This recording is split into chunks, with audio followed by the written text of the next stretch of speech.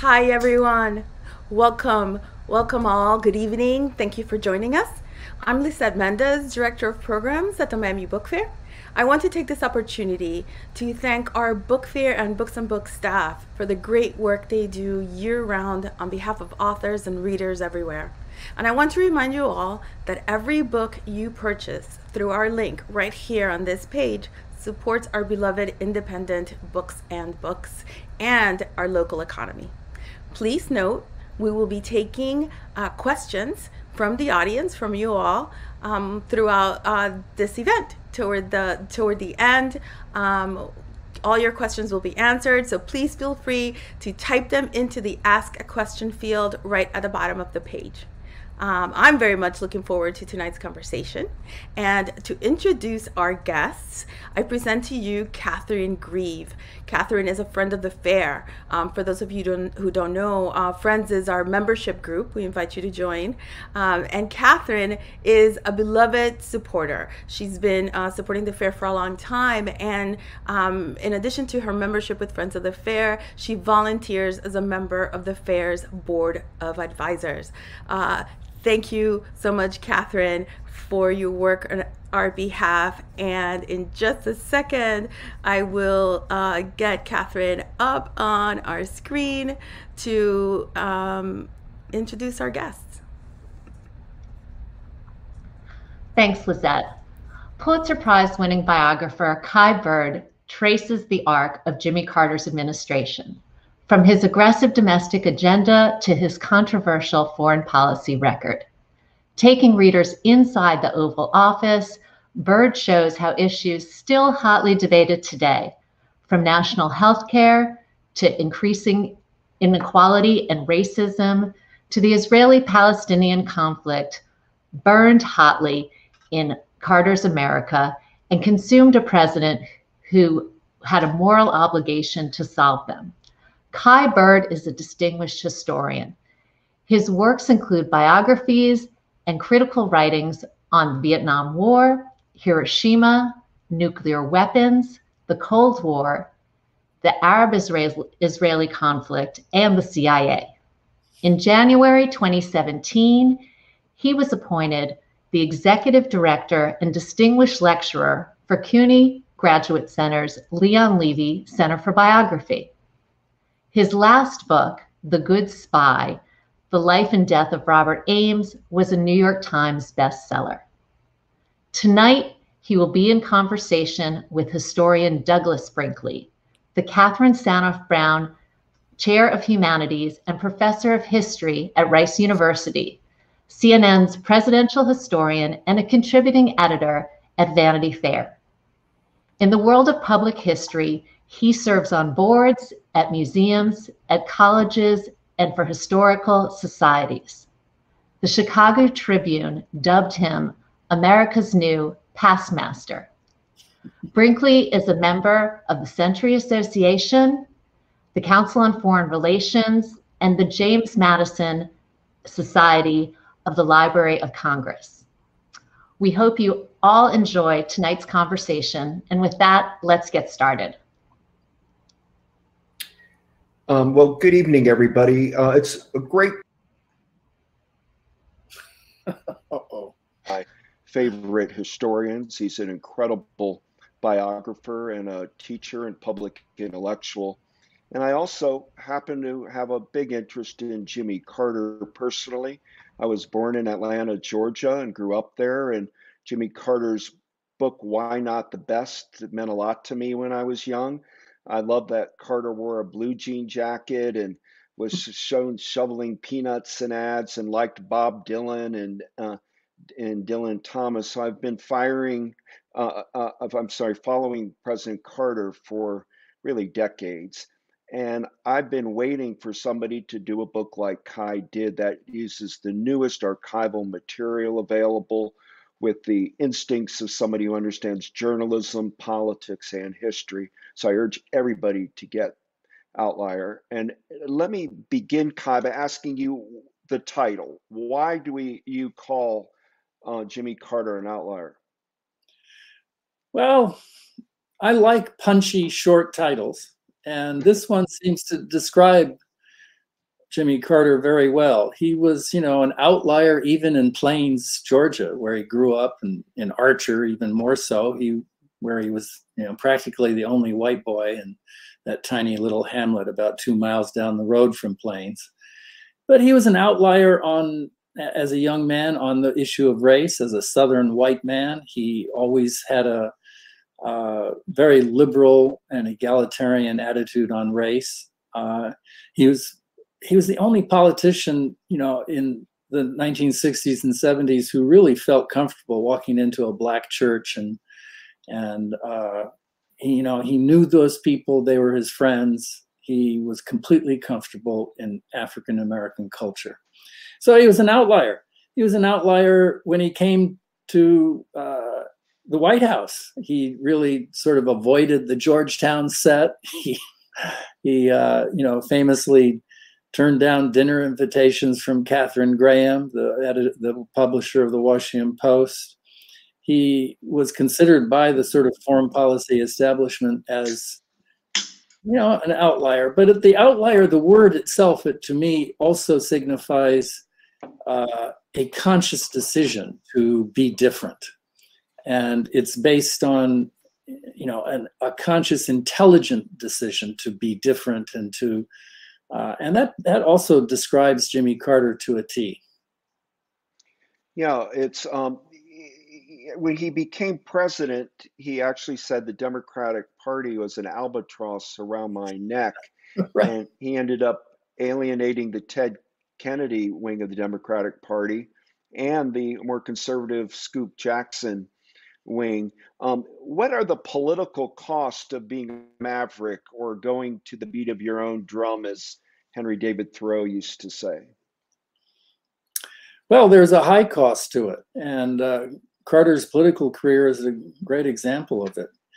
Doug, I know you were friends with the famous gonzo journalist Hunter Thompson, who, when he first met Carter or saw him perform, give a speech, an off-the-cuff speech at what was called the Law Day event in Atlanta, I think in 1974, he was witnessing Ted Kennedy give a talk and Jimmy Carter, and he was blown away by Carter, and described him, I think, as the meanest politician he'd ever met. Now, that's not exactly a description that most Americans today would associate with Carter, but he was a driven, relentless politician who knew how to get elected. But he also, as you know, once he got elected governor in a one-term governorship in Georgia, he had done what was necessary to win that race, walking right up to the line of dog whistles on racial issues. And then on the day of his inauguration, he stunned everyone by announcing that the time for segregation in the South was over. And he proceeded to alienate a lot of his constituency in Georgia as a governor, appointing numerous African Americans to the civil service jobs in the state, and taking on tough issues, whether it's the environment or reorganizing the government. And he did the same thing in Washington. He had this attitude that the only way to justify his political ambitions was to, once he achieved power, was to do the right thing.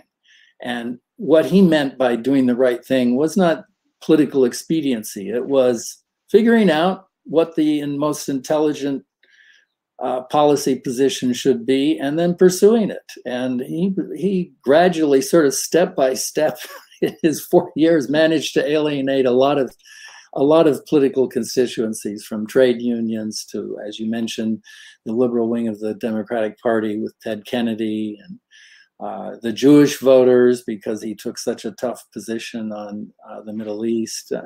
So he's an amazing politician, a singular, an outlier.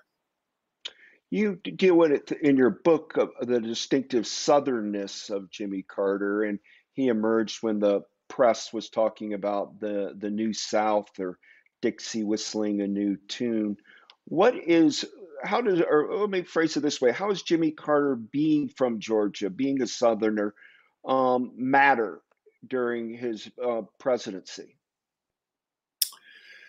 Well, it was his hope that as a Southern white man elected to the White House for the first time in, 140 years from the Deep South, that he could heal the nation on race because of his particular insights and progressive attitude on race, that he could heal the nation in the wake of the Watergate scandal and the Vietnam War, that he could be a unifier. But he brought to this mission a certain Southern sensibility that I wasn't familiar with. I'm a Yankee, I'm an expatriate American, if anything, and I really didn't understand the South when I began to get into this subject. But one of the lessons that I came away after writing this book was to realize that Carter, as a Southerner, like many Southerners, has a sense of defeat. He knows in his blood what it is to be defeated, meaning in the Civil War, to be occupied by a foreign army. So he has a sort of realistic, pragmatic attitude about politics that is not typical of the typical sort of liberal Northern, say a Ted Kennedy, who has this soaring idealistic rhetoric. Carter was very down to earth and pragmatic, and that was one of the reasons why it was hard to pin him down. Is this guy a populist? Well, what kind of populist? He's a small town fiscal conservative, but he wants to spend money on the poor. He's very hard to pin down, and I think his presidency is defined by his Southernness, as you suggest. Both the promise, but also the defeat, because he won in '76 with the support of the Southern white man, and then he lost the South for just 4 years later, precisely because that constituency decided to turn their back on his brand of progressive populism, on particularly the racial issue, but on, it wasn't only the whites who turned on him, it was evangelical Christians and the Jewish voter and labor unions. And it was, this was all because of some of his outlier stances on a host of political issues. You do a nice job, Kai, of dealing with William Faulkner and Reinhold Niebuhr and other intellectual influences on Jimmy Carter, but I'll let the readers and book buyers look into that part because we have so much to cover. But tell me about his childhood, the legendary Ms. Lillian, and who is Earl Carter, his father? What is he like, and what are the differences between those parents? Yeah, this is the mystery about Carter, a paradox. He's coming from this tiny little hamlet in Archer and then Plains. It's the deep, deep South Georgia. It's a culture of segregation, and his father, was a businessman and landowner, fairly well off, in fact, owned several thousand acres. But his father was a believer in white supremacy, to put it bluntly. And that wasn't unusual in those years, in the 30s and 40s when Carter was growing up. But he had Miss Lillian, who was completely, very much an outlier, an eccentric Southern woman who liked to provoke her neighbors by defending Abraham Lincoln. And she had no hesitation about, as a nurse, walking into a black home and providing them health care. And she encouraged Jimmy to play with African Americans throughout his childhood. And obviously, she was the influence on his political and cultural sensibilities. She was the outspoken one, the eccentric, the outlier, who was a social liberal in many ways. And Carter, it's again, it's a mystery how he acquired such driving ambition, and comes from Plains, Georgia high school and makes it to the Naval Academy and has a brilliant career in the Navy, and then comes back to Plains when his father suddenly dies to take over the family business. And he loves that little town. It's, even after 4 years in the White House, he went back to Plains, and he's still living there today. At the age of 96 in a very unassuming ranch house. You mentioned the U.S. Navy, and he's our only president to graduate from the Naval Academy in Annapolis. While he was there, he encountered Admiral Hyman Rickover. What's the backstory between the Carter-Rickover relationship that goes on for quite some time? Yes, he was an influence, and Carter himself, wrote a lovely childhood memoir, and he writes about the influence of Rickover over him, and he compares him to his father, who was a very stern disciplinarian, and so was Rickover, and a very intimidating kind of character. And yet he also acquired from him the phrase of always doing your best, because that's the question that the admiral asked him when he first interviewed him for a job to join his submarine division. So Rickover was an influence, but they didn't actually work together that closely or for very long. Carter was sent off to study nuclear engineering, as he calls it, and then shortly, within 2 years, he made the momentous decision to abandon his naval career to go back to Plains when his father died. So, he had wanted to be a chief of naval operations at one point, and he had his children born at different military bases around the world. He got to go to the Pacific Theater, and he was in a prototype nuclear submarine. What would you say if we were going to look at Carter as a military man? How did his Navy upbringing, if you like, reflect his view as a Cold War president? Well, that's another surprise to me. I think one of the lessons he acquired from being in the Navy for, what was it, about 7 years, was he concluded, and this is why he quit, and not only because his father suddenly died and he was needed back on the farm, but he wondered, I think out of his religiosity, whether he wanted to spend his life devoted to a war machine and to operating weapons of mass destruction. It's not that he was a pacifist. He wasn't a pacifist, but he just realized that maybe the Navy wasn't for him, and he rankled under Navy discipline. He had several officers, commanding officers, whom he clashed with.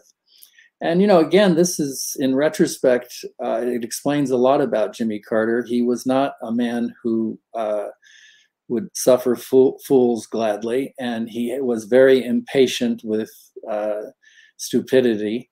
And not surprisingly, he encountered quite a bit of that in the Navy. So I think he used his Navy experience to come to the White House, and he brought with it a certain skepticism about the use of military force. So remarkably, during his entire 4 years in office, he never ordered a soldier into combat, with the exception of the helicopter rescue mission, which was not really a combat situation, a foolish errand in my view, but a plan that never would have worked. And it indeed ended in disaster with a helicopter crash and the loss of life. But it wasn't in combat. So he avoided combat. And that's actually an interesting theme in my book. I really unlike some of the conventional writings about Carter, I emphasize, in fact, his differences with his own national security advisor, Zbigniew Brzezinski, who was constantly advising him to use military force, and Carter was constantly trying to avoid it and turn down Zbig's advice. And it's a colorful story in the White House years. Yeah, you do a good job at that on Brzezinski, and you say at some point that maybe Carter stayed loyal perhaps to Brzezinski because of a personal affinity and didn't want to dismiss him. The big topic of being from Georgia, 1954, Brown v. Topeka, race in the news daily right now in America. Tell us about Carter's evolution on race. He had a white supremacist father. How does Carter navigate through the 50s, 60s, and beyond issues about civil rights and the Black plight? Well, he, in an astonishing way, he just kept his head down. Everyone in Plains knew that he had these liberal views about race, but he didn't go out of his way to antagonize his neighbors. He he never joined publicly in the civil rights movement. He had an opportunity to. He probably, as a state senator elected in 1962, he could have met Martin Luther King. But he didn't. He stayed away from that. And I think it was a conscious decision, a very almost Machiavellian decision, that if he wanted to have a political career in South Georgia, he had to keep his head down. So, for instance, I write quite a bit in the early part of the book about a neighbor down the road, 7 miles from Plains, named Clarence Jordan, who happened to be the uncle of Hamilton Jordan. And Clarence Jordan had an extraordinary story. He was a radical minister who, an ordained minister, a Baptist, who nevertheless had radical Christian views, let's say. And in 1940, he established an interracial commune 7 miles down the road from Plains, called Koinonia. And it survived, again, sort of under the radar until the Brown decision came down from the Supreme Court in 1954. And then they became the target of Ku Klux Klan attacks, dynamite attacks, machine gun attacks. And, Carter knew all about this. And he knew Clarence. He admired Clarence.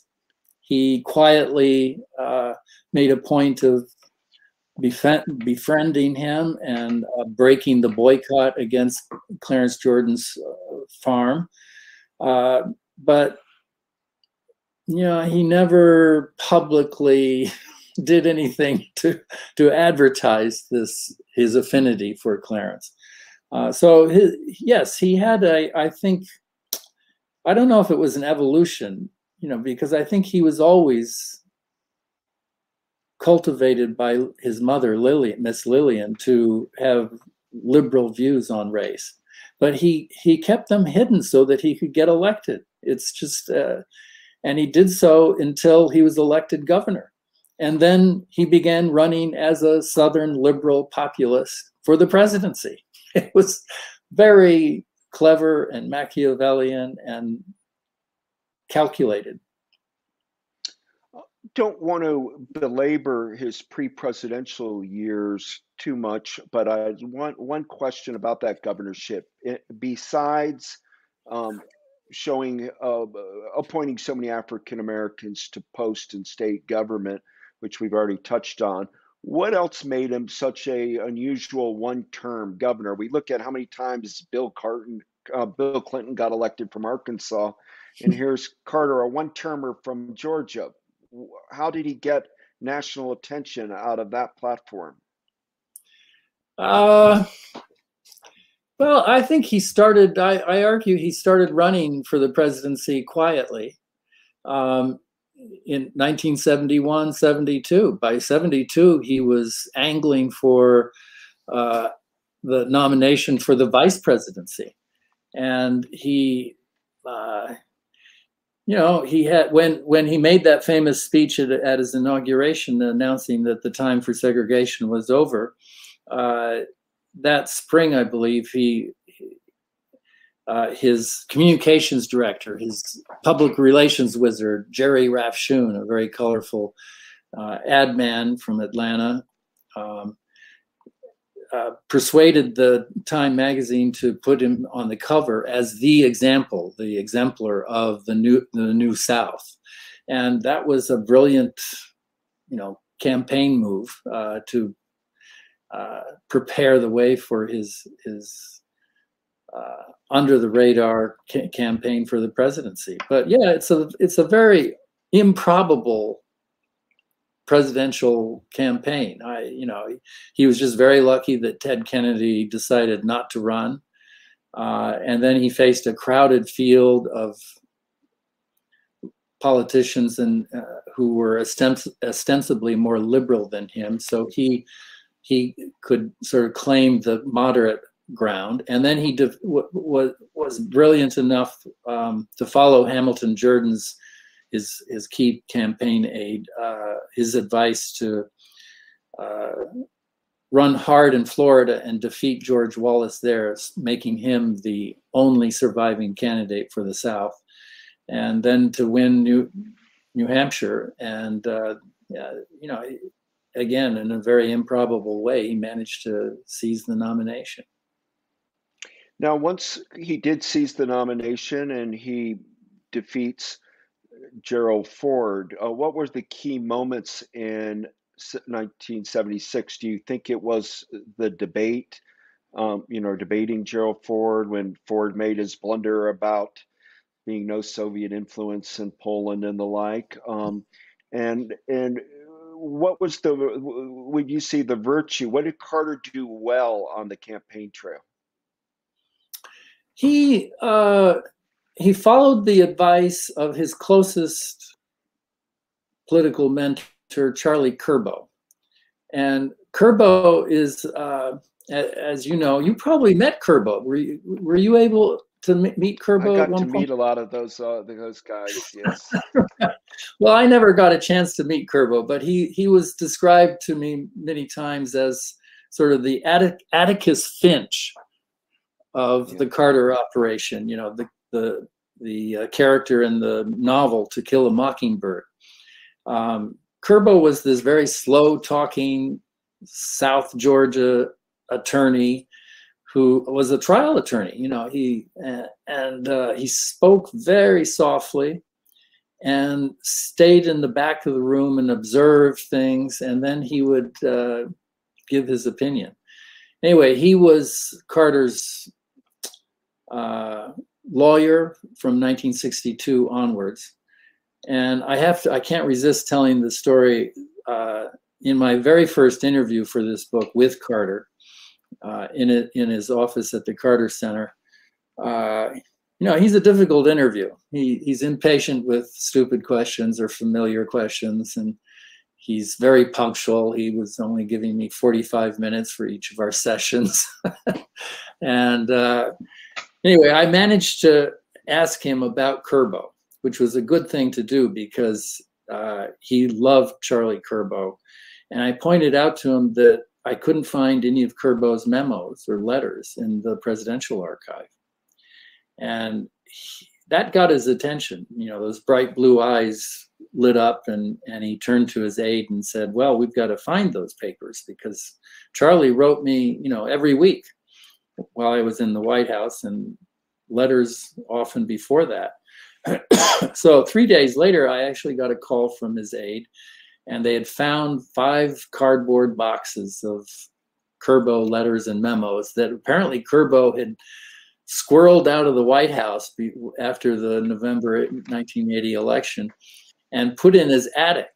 So they found he had passed on by then, but his widow was still alive, and the boxes were in the attic. And so 6 months later, I got access to these papers, and they were wonderful. They were just, a window into Jimmy Carter's mind, because here you have Curbo telling him how to run. I'm getting back to your question about the 76 campaign. He told him to run as a populist, but a moderate populist, to talk about corporate America, but not to sound like an extremist, to don't paint yourself as an anti-war candidate, in the wake of the Vietnam War, but, paint yourself as a reasonable, likable man who is a man of integrity. So, he urged him to run on his own personal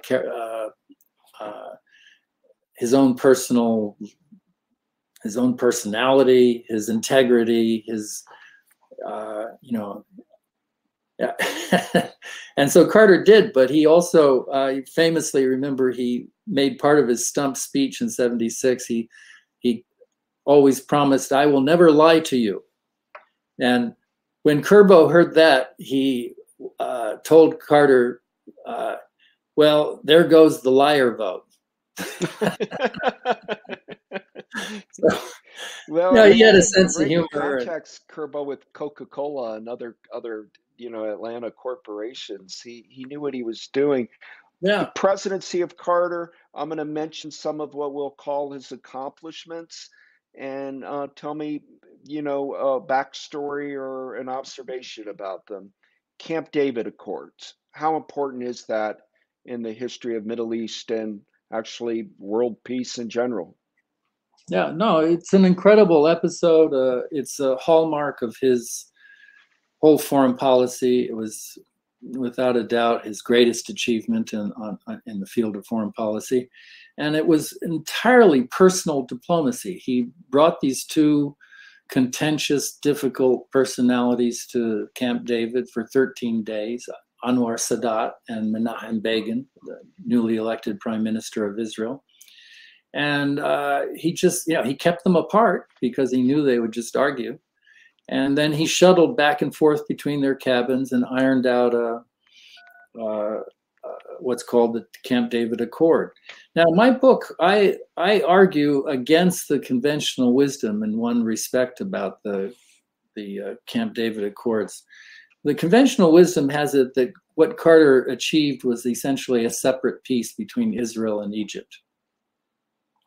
And that's true. He got Sadat to agree to withdraw from the Sinai and to recognize Israel, and they exchanged ambassadors eventually. It took a while, but and it is a cold peace 40 years later to this day.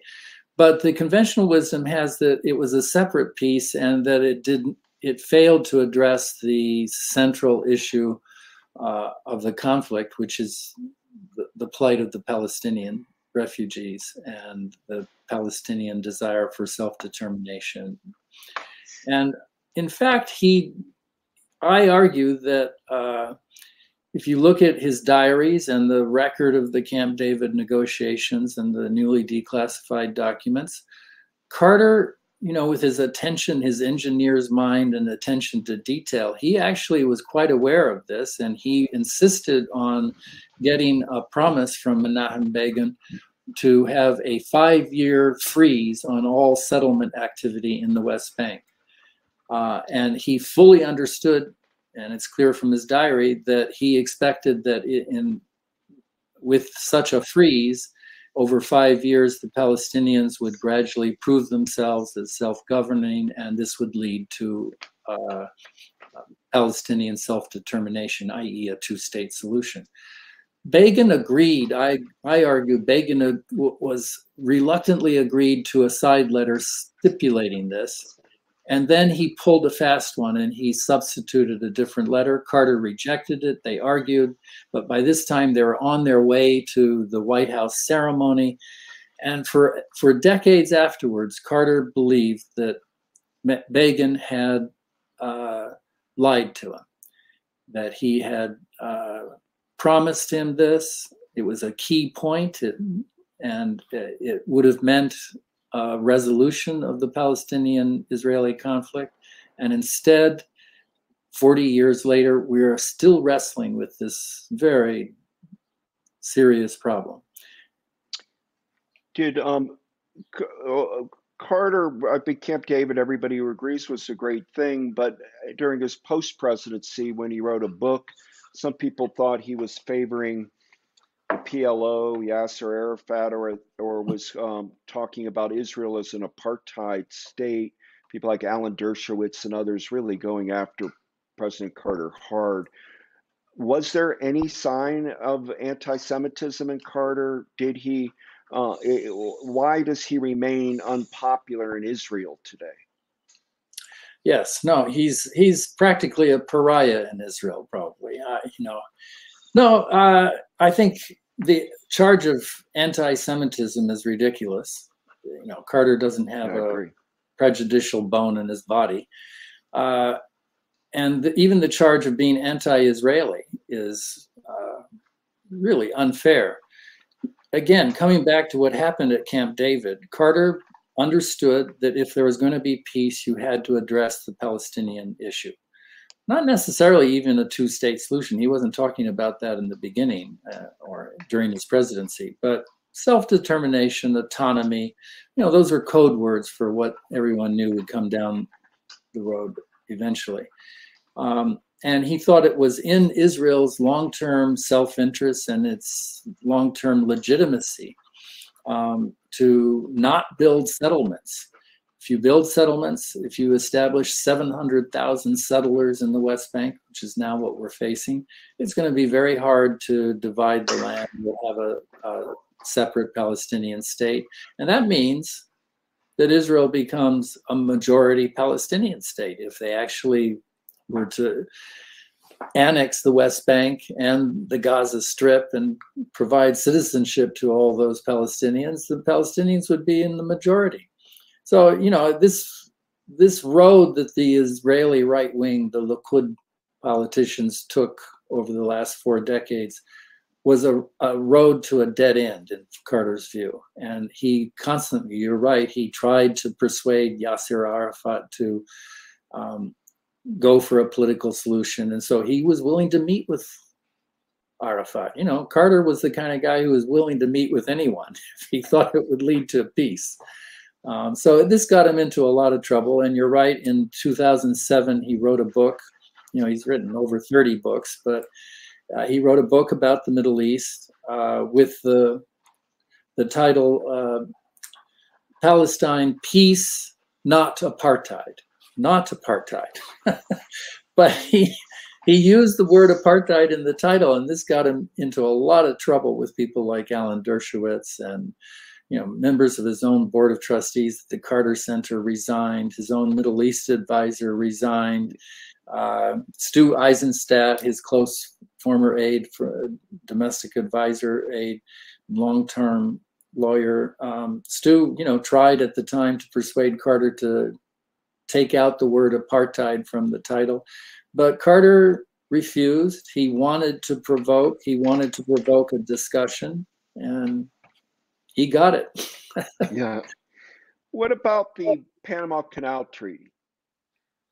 Well, this is another example of Carter sort of refusing to follow the advice of his political advisors, and who all told him that this was not a politically expedient thing for him to expend any political capital on as early in his presidency, but he made it a priority from day one to tackle a Panama Canal Treaty because he thought it was necessary and the right thing to do. And he got it through narrowly, ratified by the Senate, but at great political cost, because 2 years later, 7 of those senators who he twisted the arms of to vote in confirmation of the treaty lost their election. So he did this repeatedly, which helps to explain why he was only a one-term president. And my last question, because we're going to open it up there, ones that are coming in, but in 1980, 1980, he not only lost, he got killed in a landslide by Ronald Reagan, and many liberal Democrats lost their Senate seats. How much is Carter responsible for that kind of landslide? Was this outlierness, this refusal to control or lead the Democratic Party? Because you and I could go on here for a long time marking off accomplishments, human rights, or Alaska lands, Right. creating of new government agencies like FEMA. We could keep on going, but yet he got really trounced in 1980. Why? Well, Carter actually believed up until about 10 days before the election that he had a fighting chance. He was within 5% in many of the polls, which is the margin of error. He couldn't believe that Ronald Reagan, this two-bit B-movie actor from Hollywood and right-wing Republican governor of California, could possibly beat him. He had, the usual Carter self-confidence. But he had been greatly weakened by Ted Kennedy and Ayatollah Khomeini. So Ted Kennedy decided to run against him, using their dispute over healthcare as the campaign issue that divided them. And again, this is an example of Carter trying to do the right thing. He too favored national health insurance, but and he had campaigned on it in '76. But once in office, the fiscal conservative in him decided that Kennedy's bill was too expensive. So he proposed a compromise, a national catastrophic health insurance, just to cover major health expenditures. Kennedy wouldn't go for it. The trade unions, labor unions wouldn't go for it. And so Kennedy used it to run against him, saying that he had reneged on health insurance. And, Kennedy was a bad campaigner. Carter was, as Hunter Thompson described him, he could be a mean politician, he could be tough, and he was determined to, quote, whip Kennedy's ass. And he did, but it was a long, drawn-out battle, and it greatly weakened him by the time he arrived at the convention in that summer. And then, of course, the Iran hostage crisis lasted for 444 days. Carter refused to use military force because he thought this would endanger the lives of the hostages. And he was increasingly painted in the press as ineffectual and weak. And the press had went overboard in their sort of post-Watergate era of investigative journalism. They also made fun of him. I mean, Sally Quinn in the style section of the Washington Post really went after his Southern accent, his Southern demeanor, his sort of outlier status in terms of the social, the Georgetown set in Washington society. And he was painted as ineffectual, which is, again, I think any historian who looks at the record of all the accomplishments, he passed a lot of legislation that was very consequential. Anyway, he lost, and he was, in fact, you're right, trounced. And even his own Southern base turned on him, and that was particularly painful to him. But I think, again, coming back to his significance as a president, it was a tipping point, a turning point. And yes, the American people rejected Jimmy Carter. And I think that actually says more about American people than it does about Jimmy Carter. They chose to go down for the next few decades down a very conservative path. They chose to reject the progressive racial views that Carter had talked about, and we, that says something about American society and the political culture of the 1980s and 90s, more so than Carter. Carter is who he is. He's a great ex-president, but he's a great ex-president precisely because he's he worked very hard on his unfinished presidency, as the subtitle of my book is. He wanted to continue the good works that he was doing in the White House. Anyway, I go on too long. No, that's fine. We have one question about the Malaise speech. Is it true that he never used the word Malaise? Is the question. Right. Yeah, the Malaise word never appeared in the speech. And again, it's sort of a misunderstood speech. If you read it today, it's actually quite prescient and evocative, and it's calling upon Americans to realize in a realistic way that there are limits. He warned against the sort of soaring rhetoric that we would get used to with Ronald Reagan about a city on a hill and American exceptionalism.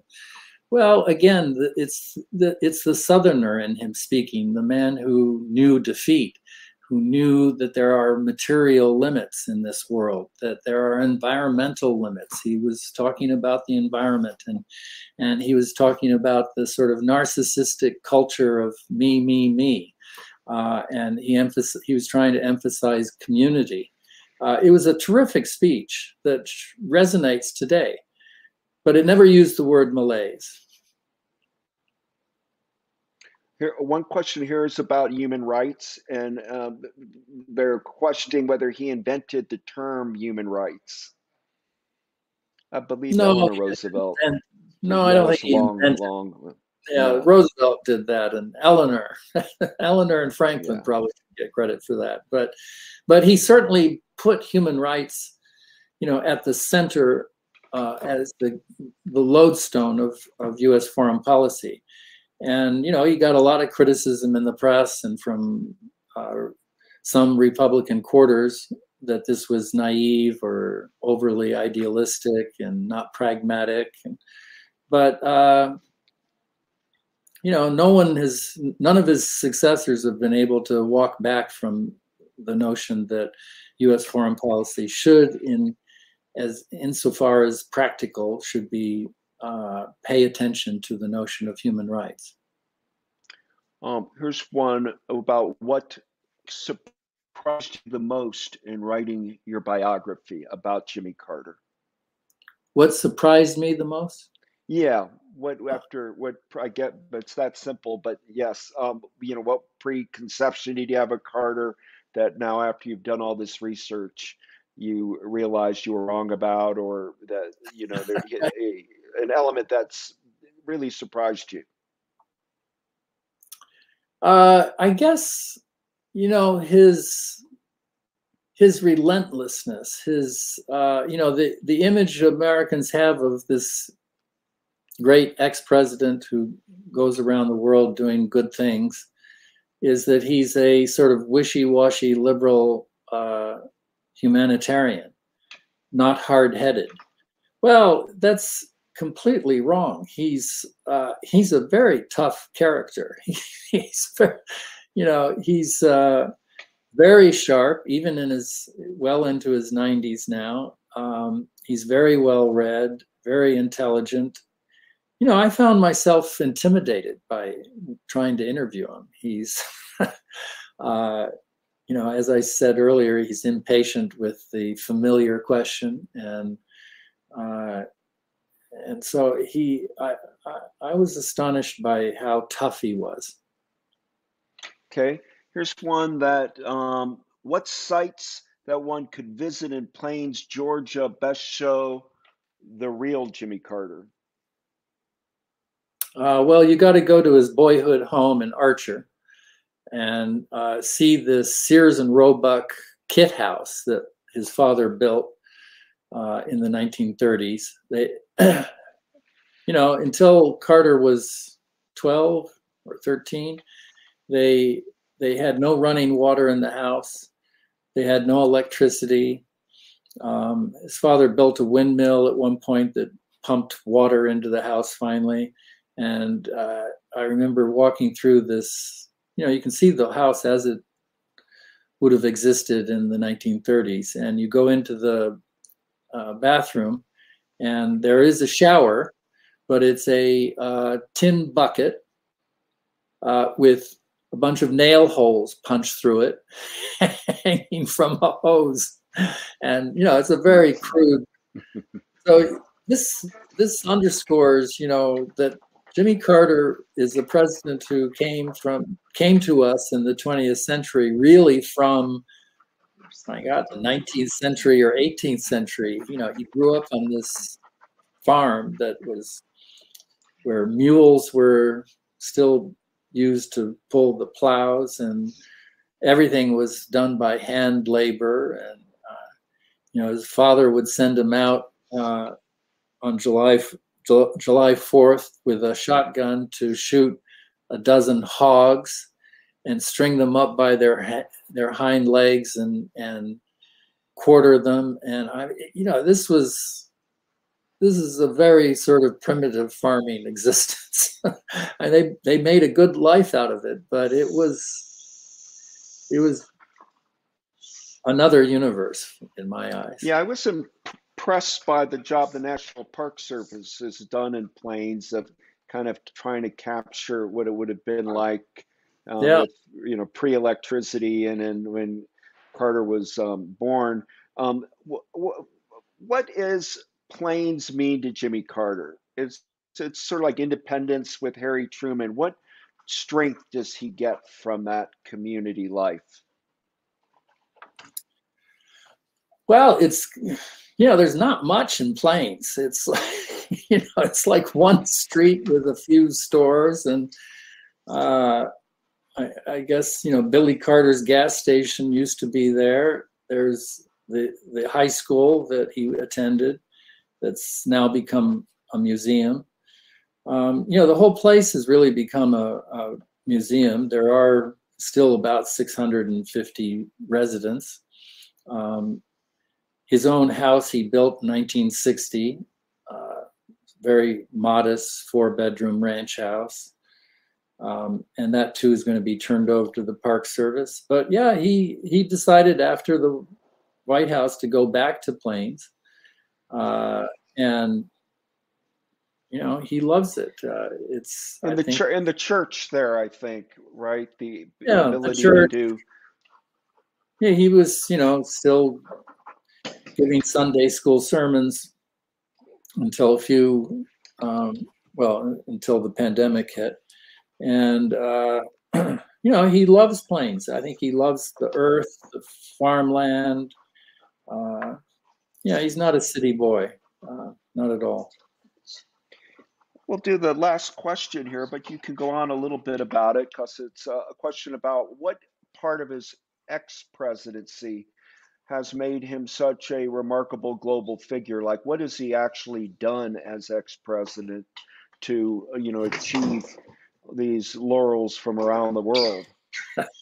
Well, Doug, you should really answer that question. You've written a whole book about his presidency. I did, but I'd love your take on the different aspects of it. That what impresses you about his post-presidency? Actually, before I wrote about it, Kai, you did for The Nation a while back. So you've been thinking about Carter as ex-president for quite a while.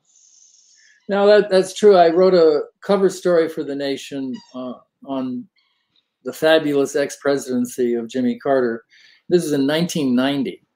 And I did it because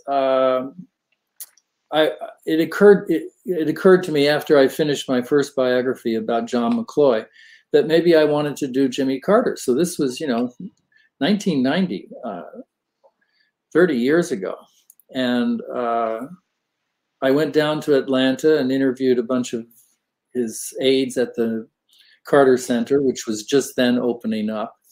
And I learned, about his really large ambitions to, have health programs in Africa to wipe out guinea worm disease and other horrendous diseases that were not being addressed, specifically targeted by other international organizations. And it was very impressive, and his willingness to sort of jump in again to the Middle East problem and try to broker peace there, and on Korea. And you know, he's Habitat for Humanity, and the Habitat. But you know, what made me admire him most was his fearlessness. I mean, he would go to North Korea to try to broker a peace over the nuclear thing, and he wasn't afraid to. You know, he knew he was going to get a lot of political flack for meeting with Yasser Arafat, but he didn't care. So I admire him for that in particular. No, I think he's just a really admirable ex-presidency. I mean, you know, the fact that he has not taken $200,000 speech fees like some ex-presidents. He, you know, hasn't enriched himself. He's still living in the same house. When he goes to the Carter Center, he and Rosie, as he calls her, live in a studio, one little room with a pull down bed. You know, he's a very he's an odd combination of a very self-confident, almost arrogant, but self-effacing and man with a lot of humility. So he's very hard to figure out in that way. But that makes you figured him out very well, Kai. You did an incredible job of taking one of our most important humanitarians and, you know, global statespersons and an important U.S. president and bringing him to life and letting us understand his policies, his thinking, his personality. You did it all in The Outlier. I urge everybody listening here to get this book, read about Jimmy Carter. He's still a national treasure that's with us, but this is a book that will really get you understanding this remarkable American story. Thank you, Kai. Thank you, everybody, for being part of this. It was a lot of fun, and I salute you, Kai, for a job well done. Thank you, Doug. This has been fun. Thank you both. Thank you for being part of our program tonight, Books and Books and Miami Book Fair. All our fans and our staff and our, you know, everyone around, part of Miami-Dade College. We are grateful for your participation, and we're, you know, just it's great to have this book, and I'm looking forward to reading it, and I hope to see you both again very soon in person next time. Thank you again. And for everyone out there, don't forget, you could purchase your book right on the link at the bottom of the screen. And I also dropped links for other books that Kai Bird has written, as well as to Douglas Brinkley's last book, which he presented at Miami Book Fair the year it came out. So thank you all, and we'll see you soon. Have a wonderful night. Thank you. Good night.